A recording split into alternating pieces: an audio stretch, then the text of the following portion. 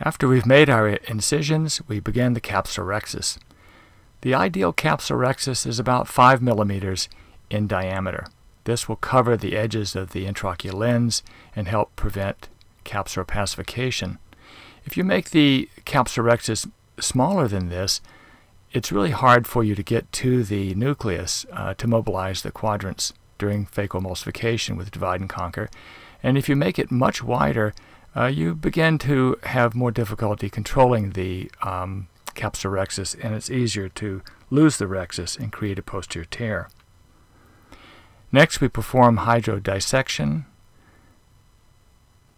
And with hydrodissection, we really create this cortical cleavage that allows you to move the nucleus. You place fluid that lifts the nucleus slightly, then you tap this down, and this frees the nucleus so that during the case you can place very little stress on the zonules. Now, this is an important thing to do, particularly beginning. I'd like for you to place a little viscoelastic in the anterior chamber, and then using your chopper, check to be sure that the nucleus is spinning freely. Taking that extra moment to do that ensures that you will not be placing a lot of stress on the zonules. If the lens doesn't move freely, then go ahead and continue your hydrodissection. Then, using moderate flow, low power, and low vacuum, begin sculpting the grooves. Low vacuum will allow you to create the grooves without engaging or grabbing the nucleus. You start the groove at the proximal margin of the capsulorhexis and carry the groove across the distal margin. Use the phaco power only as you sculpt forward. This will reduce the phaco time and help to limit the phaco energy released in the anterior chamber. Carry this groove posteriorly until you see a good fundus reflex.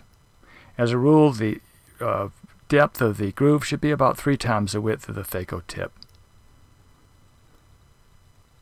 You then rotate the nucleus 90 degrees and repeat the same groove starting proximally at the edge of the capsulorhexis and then distally to the distal edge of the capsulorhexis. And what you're doing, of course, is creating essentially a cross or an X which divides the nucleus into quadrants.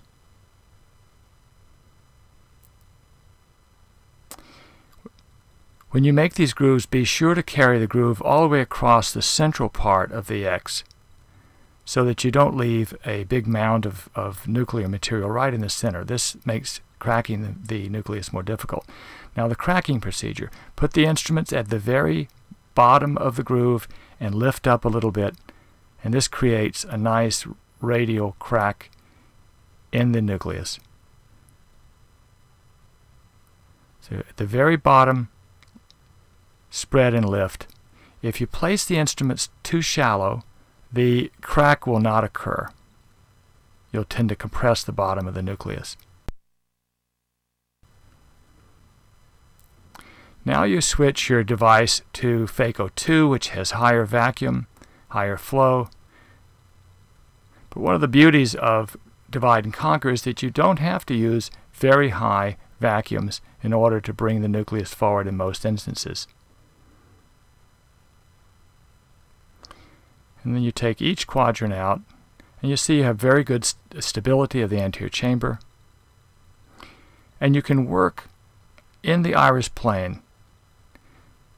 This is not only a very safe technique, but it's also one that's very kind to the corneal endothelium.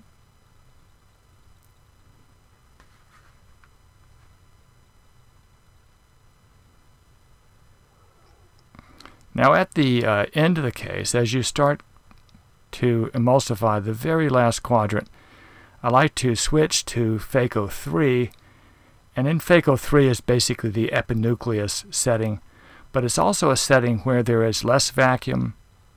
There usually is good flow, but less vacuum, and things are just a little bit better controlled at the very end of the case, and this helps you to maintain the chamber at that time when you have very little protection of the posterior capsule.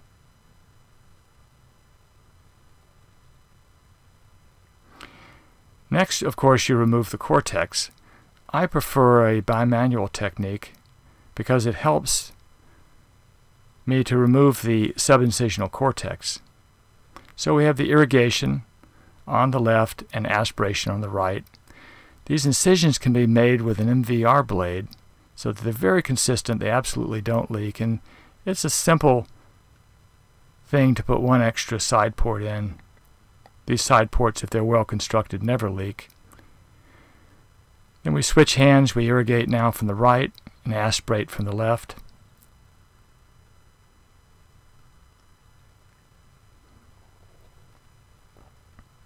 And you have excellent control and visualization of the anterior chamber using this bimanual technique. And as you see, the removal of subincisional cortex is really not an issue at all.